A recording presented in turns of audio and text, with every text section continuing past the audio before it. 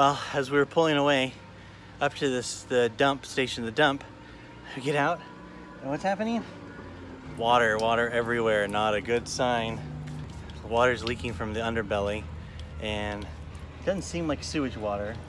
It seems like fresh water or gray water. It doesn't smell, so it might just be fresh water. Not good. Gonna have to figure that out. So I'm calling around to RV repair places, and apparently the very beginning of spring is not the time to need repairs on your travel trailer or RV. It's very, very busy, booked out weeks and weeks everywhere that I can call. I'm gonna keep trying. Wave to her, Samantha. I call around to a bunch more places, and still no one can get us any earlier than the end of next week. We have family nearby, and I'm gonna go park on their property and drop the underbelly down and see if I can figure out what the leak is. And got a tarp down, got set up. So I'm going to start taking off some of the underbelly and see if we can figure out where the water is all coming from. So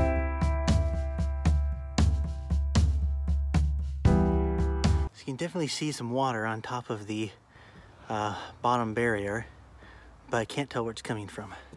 We pulled the underbelly down in a number of places to try and peek under, ran the water a bunch, and no drips, nowhere. Don't know what to do next. So I figured out what it was. The P-trap in the shower had you can't really see it, but it has a big old crack on the bottom of it. And whenever we ran the shower to the tub, it leaked a lot. Okay. You're missing this one piece I have over here. Got the replacement parts, and I got to stick it into this little teeny hole underneath the shower. It's very hard to get access to. You have to lay on the ground on your head, and it's really, really tight. A lot of plumbing seems to be that way. Really don't like plumbing very much. All right, the new pipe is installed and in place. Had to put a little PVC glue on it, and it's all in, and gotta let it dry overnight before I can test it out with water to make sure it leaked. It doesn't leak. Hopefully it doesn't leak. That'd be bad. We'll try it out tomorrow. All right, we let it sit overnight and just tested it out, and no leaks anywhere, so we're good to go. And I'm gonna go and put the underbelly back together real quick before it starts raining, and then we can be off.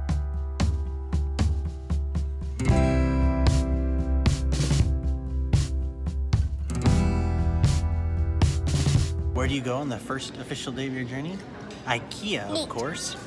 And what do you do when you get to IKEA? Well, you eat because you're hungry. It's yummy food.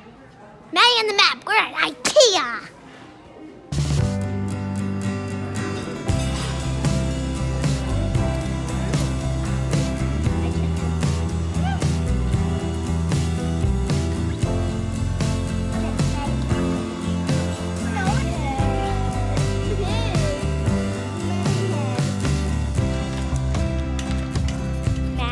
Getting the essentials.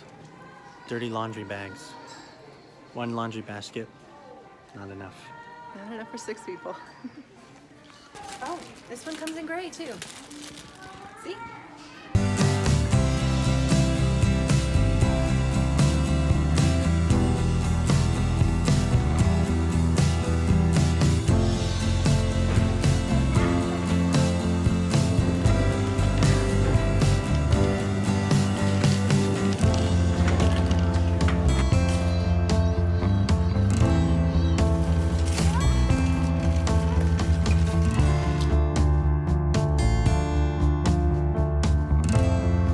With all this rain, it turns out that our campsite just outside Point Reyes is flooded completely.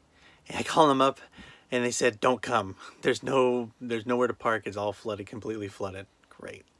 So we decided we're not going to do Point Reyes, and we're just going to head down towards Joshua Tree. So we are staying on the street at some friend's house and able to plug in an extension cord. So we're mooch docking a little bit.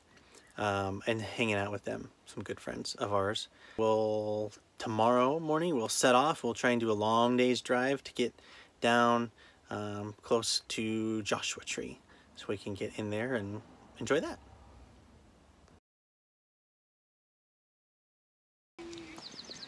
We are at Ignacio Valley Open Space Preserve in Marin County, California, and we're taking a hike in the rain. In the rain.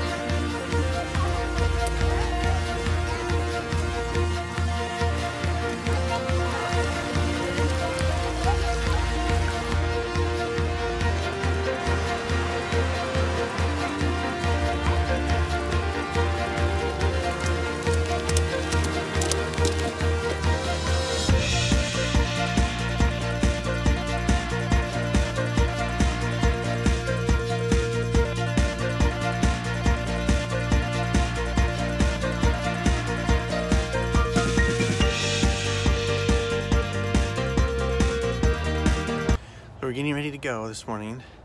I'm unhooking my electrical. I had an extension cord run to give us a little bit of juice to charge our batteries and stuff. The extension cord got caught behind the shed and the fence. I can't get it out. Yeah, that's pretty annoying.